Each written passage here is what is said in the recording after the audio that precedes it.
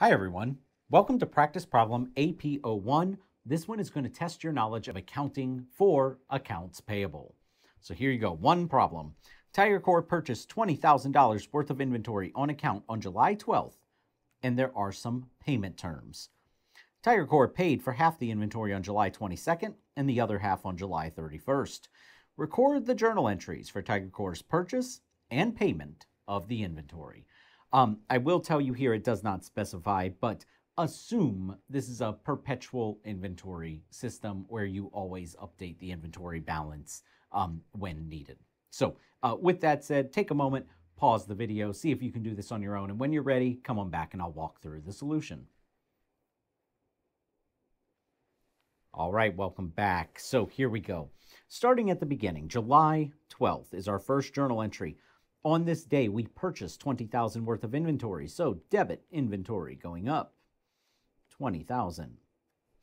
And we are not paying that day. We are purchasing on account with some payment terms. So we are going to establish an account payable, $20,000. That is a liability going up. So that is a credit.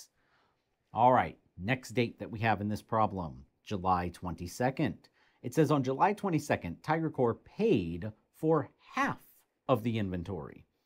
So July 22nd. Now, absent other information, a payment would typically look like this. Debit your payable because it's going down.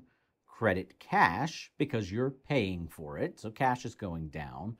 And if we're paying for half, this would be for $10,000.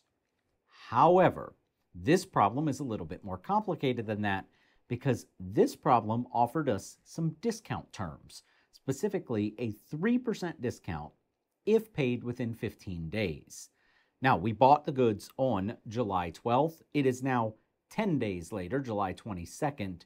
Therefore, we are within the 15-day window. We are going to get a cash discount on this half of our balance, right? On the portion that we're paying. So we are still going to take away half of our payable balance, okay? That is happening. However, we're not handing over $10,000 in cash.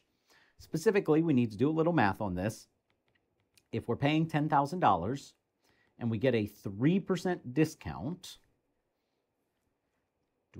10,000 times 0.03 works out to $300. That is the discount we're going to receive.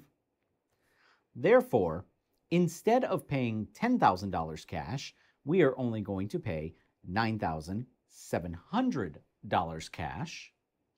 Now, notice our journal entry is imbalanced. We still need to account for the other $300 in credits, and that is going to get credited to inventory. This is where my comment about assume a perpetual inventory system came into play. In a perpetual inventory system, when you save money on your inventory, you reduce the value of the inventory to reflect that savings.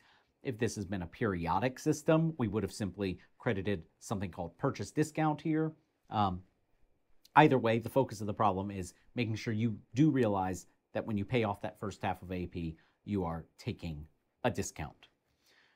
All right, then our last journal entry, July 31st, it says we pay off the other half of the balance. So AP 10,000. Notice we established a 20,000 liability on July 22nd. Half of that liability went away, and now the other half of that liability is going to go away. Only this time, remember we purchased on the 12th. It is now the 31st, so it's 13 days later. In this problem, we are outside of that 15-day payment window, and therefore we do not get to take a discount, and therefore we are going to have to hand over $10,000 in cash. And that's it. All right, hope you found this one helpful, and I hope you join me for another video.